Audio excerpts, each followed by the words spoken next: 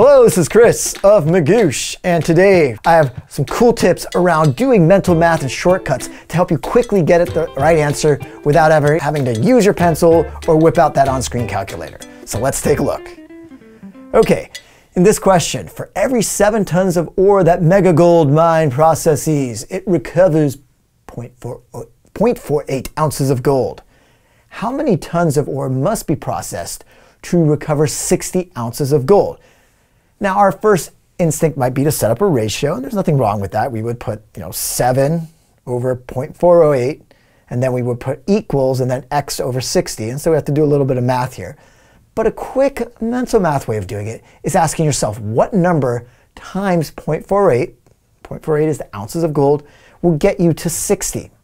And now you might be looking at me like, I have no idea. Why are you asking me these questions? That's crazy hard. And I totally agree, that's crazy hard. That's why we have shortcut number 1, which is simplify things. 0.48 is very close to what?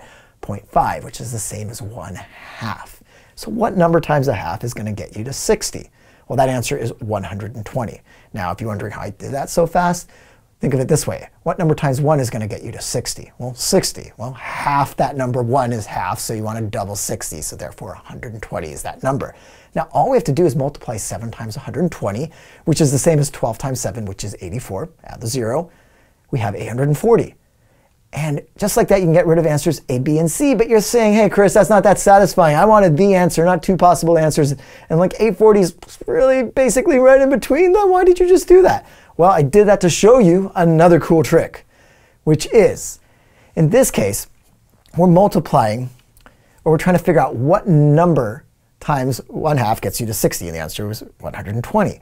But 0.48 is a little bit smaller than 0.5. And so we need a number that's a little bit greater than 120. And so we're going to be multiplying 7 times something greater than 120, which means that it's going to take it from 840 and push it up.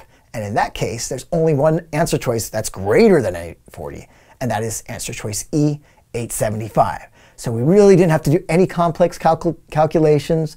Could do a lot of this in our head, and then we use the logic of bigger or smaller than in the last step. We knew it had to be bigger than 840, and there's only one answer, and they're the cool 2 math tricks of the day. So I hope you enjoyed those tips, and for more like those, check out the blog post in the description below, or if you want to see more videos like this one, check out the ones on the left, and I will see you next time.